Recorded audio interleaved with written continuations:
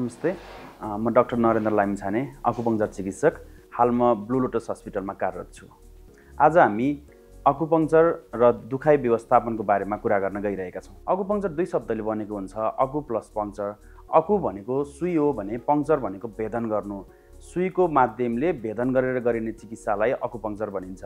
यो चिनिया चिकित्सा पद्धति हो र 3000 वर्ष पहिलेदेखि नै चाइनामा चाहिँ अकुपंक्चर गर्ने गरिन्थ्यो। अकुपंक्चरको यो मेकानिजम दुखाइमा कसरी यसले काम गर्छ भन्ने कुराहरू चाहिँ यसले एउटा भनेको रगतलाई राम्रोसँग सञ्चालन गर्न मद्दत गर्दछ।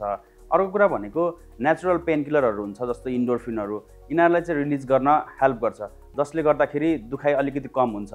अर्को कुरा भनेको चाहिँ हाम्रो हर्मोनहरू हुन्छ, सेरोटोनिनहरू, डोपामिनहरू, त्यसलाई पनि यसले रिलिज गर्छ, जसले गर्दाखेरि मेन्टल्ली पनि मान्छेलाई ठिक बनाइरहेको हुन्छ र दुखाइ पनि कम गर्दै गइरहेको हुन्छ। बाजुपन सम्बन्धी कुनै पनि समस्या समाधानका लागि सम्झनुहोस् हार्दिक IVF and fertility centre, Sinamangal, Kathmandu. मुख्य गरेर अकुपंक्चरको प्रयोग भनेको नै दुखाइ व्यवस्थापन हो भन्ने कुरा चाहिँ हामीले बुझ्दै आएका छौँ।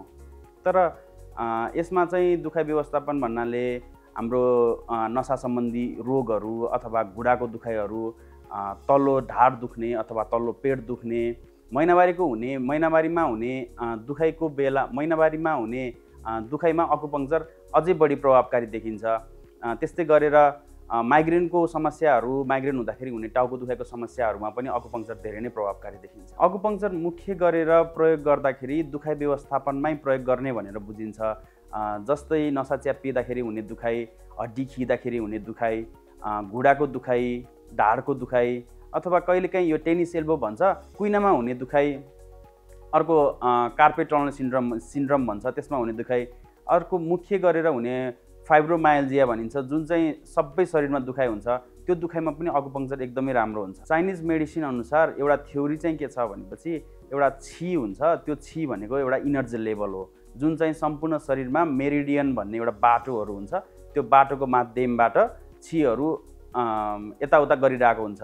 हामीले कुनै एउटा प्रेसर पोइन्टमा अथवा अकु पोइन्टमा हामीले अकुपंक्चर गऱ्यौँ भने त्यसले चाहिँ छीलाई रिलिज गर्छ र त्यसले छीको मुभमेन्टलाई हेल्प गर्छ। अब मोडर्न अनुसार भन्ने हो भने ब्लड सर्कुलेसनलाई अकुपंक्चरले हेल्प गर्छ, जस्तै न्युरोट्रान्समिटरहरू यसलाई पनि रिलिज गर्नको लागि हेल्प गर्छ र यसले मसल स्पाजमको केसहरू छ भने त्यसलाई पनि मसल रिल्याक्स गर्ने हेल्प गर्छ, जसरी पेन चाहिँ म्यानेज्ड हुन्छ। यो धेरै नै बिरामीले सोध्ने कुरा हो, अकुपंक्चर चाहिँ कति दिन गर्नुपर्छ अथवा कतिवटा सेसन गर्नुपर्छ भन्ने कुरा।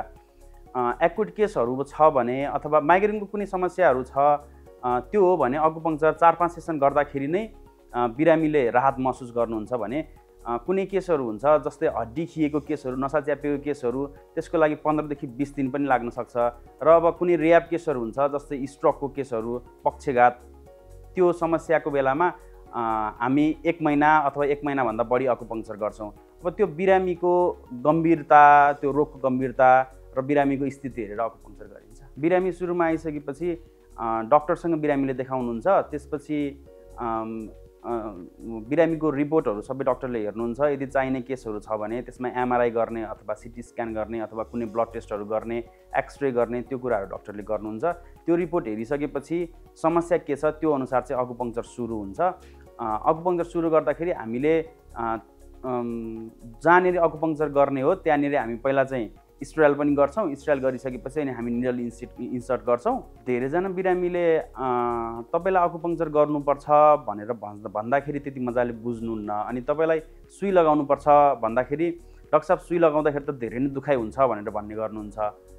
खासमा अकुपंक्चरको निडल अरू इन्जेक्सन लगाउने सुईभन्दा 3 गुणा सानो हुन्छ र मसिनो हुन्छ, जसले गर्दाखेरि अब यो निडल भनेको फिल्ड फर्म निडल भनेर भनिन्छ। यो चाहिँ हाम्रो कपालको जति गोलाइ हुन्छ त्यत्रै निडल हुन्छ। अब त्यसले अकुपंक्चर गर्दाखेरि अलिअलि हेभिनेस जस्तो शरीरमा अलिकति गरुङ्गोपन जस्तो चाहिँ हुन्छ, तर दुखाइ चाहिँ त्यस्तो धेरै हुँदैन। अकुपंक्चर is a treatment without side effect भनेर भन्ने गरिन्छ। त्यो के हकमा भने यदि त्यो ट्रेन्ड फिजिसियनले अथवा ट्रेन्ड प्र्याक्टिसनले गर्नुभएको छ भने अकुपंक्चरको साइड इफेक्ट हुँदैन। यदि अनट्रेन्डले गर्नुभएको छ, अकुपोइन्टको बारेमा नलेज नभएको कोही व्यक्तिहरूले अकुपंक्चर गर्नुभएको छ भने त्यसको चाहिँ साइड इफेक्ट हुनसक्छ।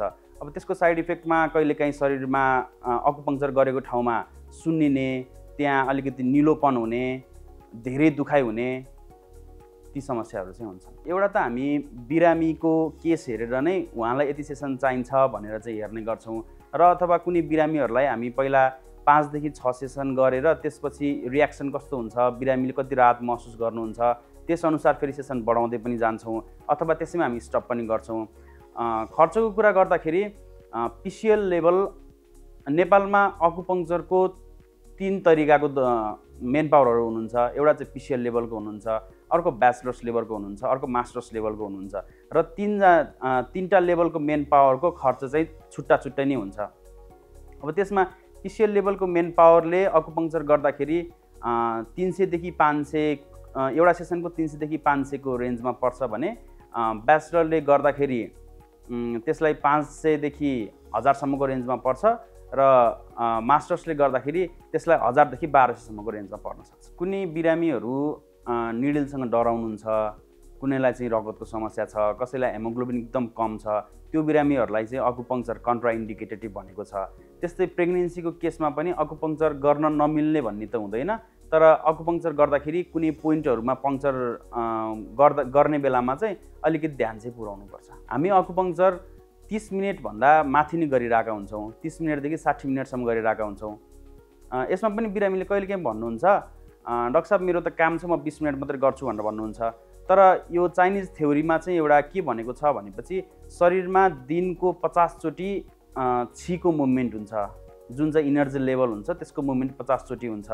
50 चोटि इनर्जी लेभल मुभमेन्ट हुने बेलामा त्यसलाई हामीले हिसाब गर्दाखेरि 24 घन्टामा हेर्दा 28.8 मिनट आउँछ र हामी त्यसलाई नै रिफरेन्स मानेर हामी 30 मिनटको अकुपङ्क्चर चाहिँ गर्ने गर्दछौँ। अकुपङ्क्चरको प्रभावकारिता हाम्रो हस्पिटलमा आएको बिरामीहरू हामीले हेर्दाखेरि जुन चाहिँ सर्जरी गर्नुपर्ने केसहरू छ, एकदम क्रोनिक केसहरू छ, त्यो केसहरू चाहिँ हामी सर्जरी भनेर पठाइरहेका हुन्छौँ र जुन केसहरू यसलाई सर्जरी भन्दा पनि अकुपङ्क्चरले चाहिँ ट्राई गराउन भनेर डक्टरहरूले पठाएको केसहरूलाई चाहिँ हामी 15 देखि 20 दिनमा नसा च्यापिएको रोगलाई चाहिँ उहाँहरूलाई हुने दुखाइ, उहाँहरूको चाहिँ शरीरमा हुने झन्झनाहट र उहाँहरूलाई हुने यो सुन्निएको त्यो चाहिँ 15 देखि 20 दिनमै कम हुन्छ। कुनै बिरामीले मैले 10-15 दिन अकुपङ्क्चर गरेँ तर पनि मलाई निको भएन भनेर भन्नुहुन्छ।